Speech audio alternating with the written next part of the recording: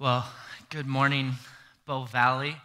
My name is Andrew Kobe. I'm the Youth and Young Adults Coordinator here at Bow Valley. Thank you, Grayson, for those of you who may not know.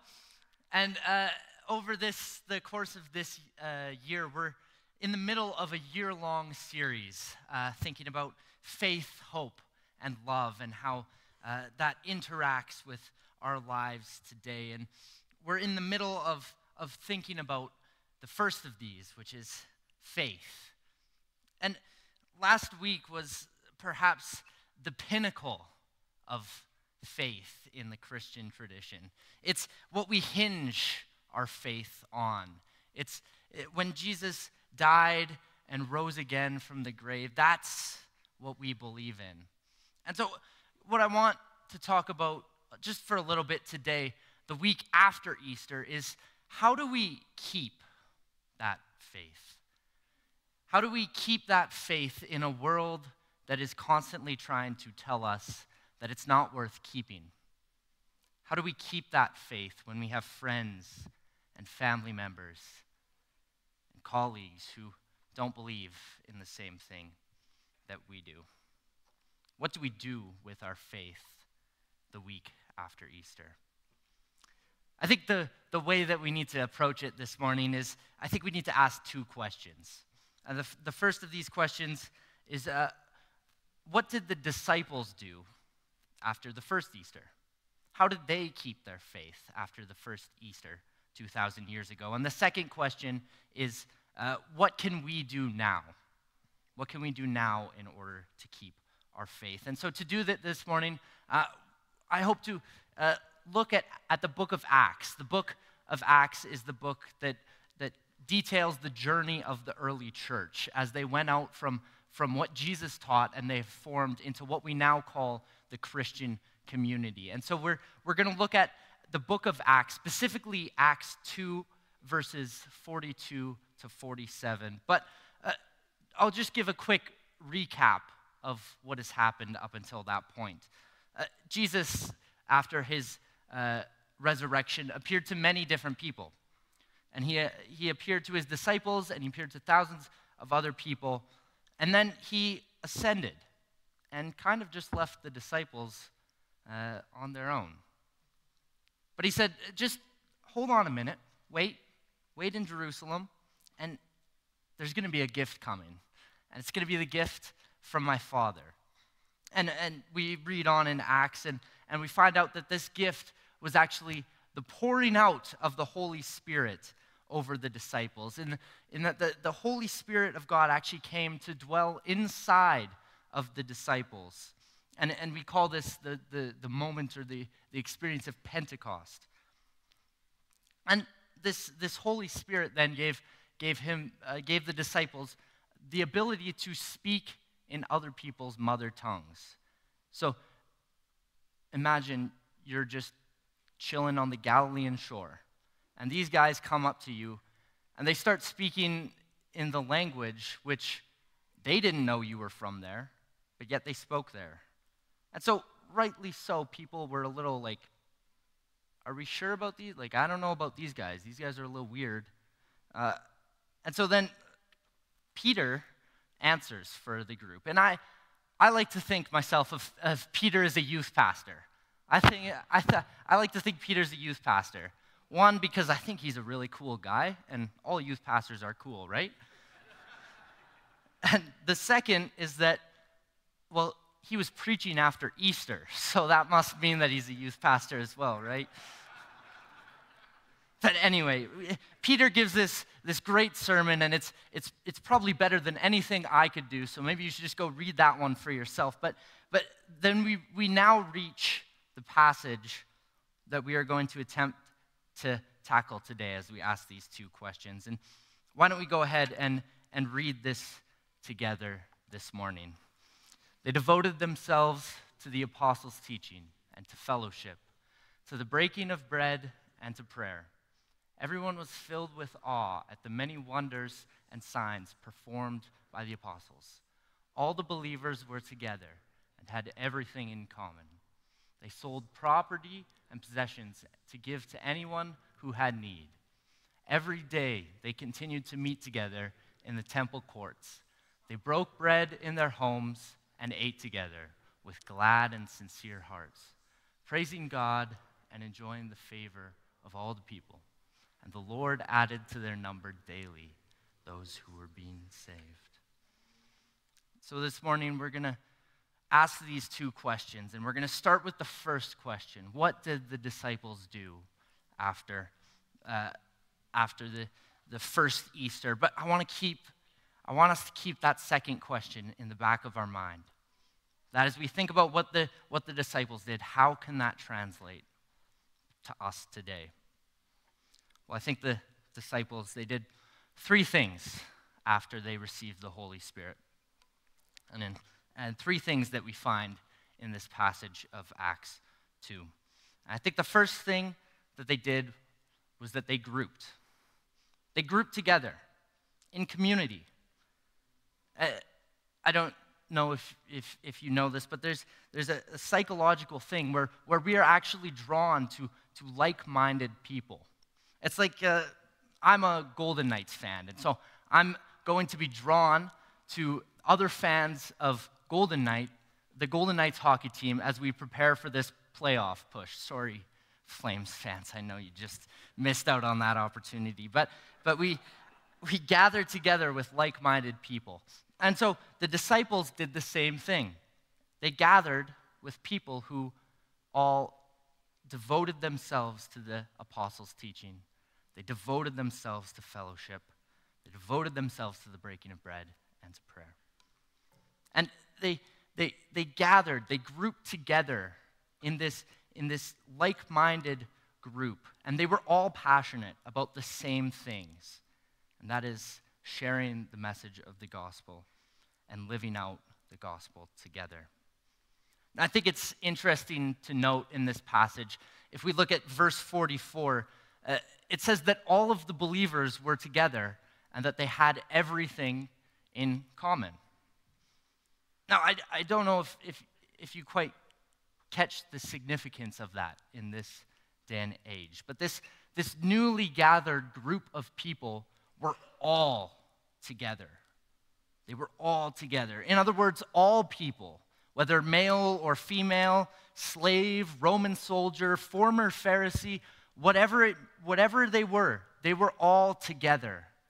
They were all sitting at the same table. In that culture, in that day, there were different places at the table for different people groups. There was even different times to eat, depending on if you were a slave or a free person. And so to have everyone together, it's special. It's like, I don't know what your family did, but my family growing up at events such as Thanksgiving and Easter is, we had the kids were all sent off to the kids' table, right? And the adults were and the kids were over here, and we were having a good time. We were laughing, we were joking, and the parents, I don't know what they were talking politics or something boring over here. And there's these two different tables, but in the same way that once you grow up, you join the adult table, like this group was joined together, and everyone sat at the same table. Everyone that devoted themselves to the apostles' teaching, to fellowship, breaking of bread, and prayer sat at the same table. It was a great equalizer among the people of that day. I think the second thing that the early disciples did is that they gave. The early disciples, they were generous with their possessions. In verse 45, we can see that they sold property and possessions to give to anyone who had need. And I know what you guys are thinking right now. Listen, I don't really want to sell my house. I don't really want to sell my car. I kind of value these things. I value these property. They're worth a lot. Like, I don't think you know how much they're worth. Look at the housing market. Car prices have gone up. Like, I don't want to sell these. And I think that maybe we need to get a better understanding of what this passage is actually talking about. I like the NRSV translation here. And the NRSV translation reads, "They would sell their possessions and goods and distribute the proceeds to all as any had need." As any had need. In other words, the early church was in the business of need meeting. When they saw a need, they would meet it. That when they saw a need, they wouldn't necessarily sell their... Oh, thank you, G-Day. When they saw a need, they wouldn't necessarily just meet it, but they would actually go to great lengths to meet it. They would even go so far as selling their possessions in order to meet this need. And so I think that it is important that we recognize this. And it's important to recognize that it wasn't just financial needs. Some people like to refer to 3 different ways that people can give. It's time, talents, and treasures. You give your time for something. You give talents that you may have received from God in order to serve, and you give your possessions or your money or your financial wealth in order to serve. And the early church did all 3. They gave time, they gave talents, and they gave treasures. If they saw a need that required tedious work, they would work at it. If they saw a family that needed a new table, they'd call up their local carpenter and say, "Hey, can you get us this table?" If they saw a family that was struggling for food, they'd provide the meal. If someone was struggling spiritually, they would do their best to meet the spiritual need of that person. These things happened both inside this group that had formed, inside this Christian group, but they also looked beyond and they served those who were not even a part of their group. They were in the business of meeting people's needs, no matter who or no matter when. I think the third thing that they did is that they gathered. In verses 46 and 47 in this passage, it reads that they continued to meet every day in the temple. They broke bread in their homes. And I want to pause and make just a little bit of a distinguish between gathered and grouping, because I think they're a little bit different. Grouping, we're all in one group. We're a group of like-minded individuals, but gathering is different. When we gather, we participate in something greater than just sitting there in a group. When we gather, we actually participate in God's work in this world. And it's interesting that they did this every day. That it was a daily occurrence that they gathered. And I think it's Camp Sunday, and one of the greatest things about camp is that you get to be with believers. You get to be with other people every single day. And that every single day you are within a community. You're with other believers, and you are all focused on God. And I think that's one of the many, many great things about camp. Another interesting thing to note in this passage is that they did it in different spaces. That they met in public spaces, but they also met in private spaces. They met in the temple, but they also met in their homes. Now, this meeting in the temple, it's a little bit weird. Now, you may be wondering why, and I'll tell you, the temple was still a Jewish facility.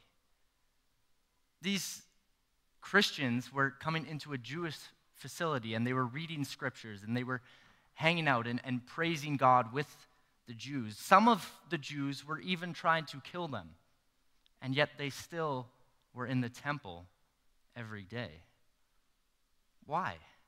Why would the early Christians still go to the temple, even though it was a part of their past story? Well, I think that they did this because it was ritual. That growing up every day, they went to the temple. Every day they went to the temple to read the scriptures, to experience God's love. And I think that with their newfound knowledge of Christ's death and resurrection on the cross, with God's plan fully completed, that somehow this Old Testament became even sweeter, that when the passages were read, they connected with it on an even deeper level because they so firmly believed in the death and resurrection of Jesus Christ. They also met in the homes. Now, the home is a little bit of a sacred space now in our day, right?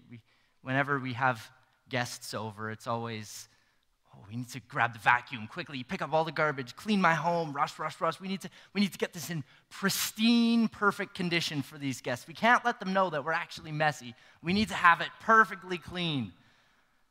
But why is this the case? Why is this such a sacred space now in our day? Well, I think that it's because the home is where we learn about one another. The home is where we get to know the stories of our fellow community members. If you walk into me and Noah's basement suite and you looked and you saw the wreath on the door and the Christmas tree still sitting on the table, you might be wondering, what is up with these? Like, you'll have some questions, right? I'm sure you guys have questions, right? Or you're thinking I'm ridiculous. Either one of those two. But it's actually because we're trying to grow as friends, and so we're trying to get each other gifts every month. We call it the 12 months of Christmas. And so by entering into our house, by entering into our sacred space, that you actually begin to figure out a part of our story. And I think this is why that they met in their early church in their homes. It's because they were trying to figure out who they were as a collective identity. And the way that they did this was by examining each individual identity in light of Jesus' saving grace on the cross. And so we move to our second question. What can we do now? 2,000 years later, we're far removed from the first Easter, and it's an entirely different culture. In fact, this culture that we live in now, it's trying to tell us what's important. Our culture is trying to tell us that there is other things that matter a lot more than this Jesus guy. Our culture is trying to tell us that the image you put out there, that the experiences you have, that the person you will become, that your finances, your wealth, everything is more important than Jesus. And there's so much pressure on the individual. There's so much pressure on each and every one of us as we go into the daily lives to keep our faith, to keep our sights pointed straight, to keep focusing on the cross. There's so much pressure because the world is telling us to not.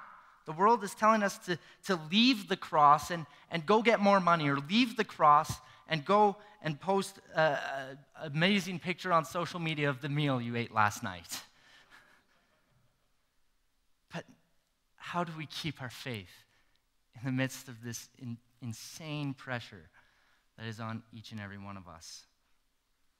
Well, I'd like to suggest that we follow in the footsteps of the early church, that we group, that we give, and that we gather together as a community. You might say, this is great. How do I do that? How do we tell me? Give me some 5 steps programs. And I can't necessarily do that, but I'll do my best. And first of all, congratulations. If you guys are here watching online this morning or here, you're already grouped.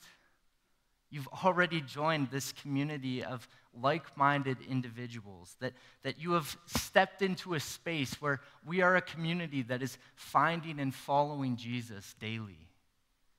So congratulations, you've already, check, step 1 is completed. Good job. What about giving? Well, the early church was in the business of meeting needs, and so just maybe some questions to ponder. What needs need to be met in your community? What needs need to be met in this community? How can each and every one of us be in the business of meeting needs? How can we become need meters in our daily lives? Maybe for you, you have a legitimate need, that you're struggling with something. And I would encourage you, if that's the case, reach out. Reach out to this group of like-minded individuals. Give them the opportunity to be need meters in your own life. What about gathering? How do we gather 2,000 years later after the first Easter? Well, the formal gathering, we're in the middle of it.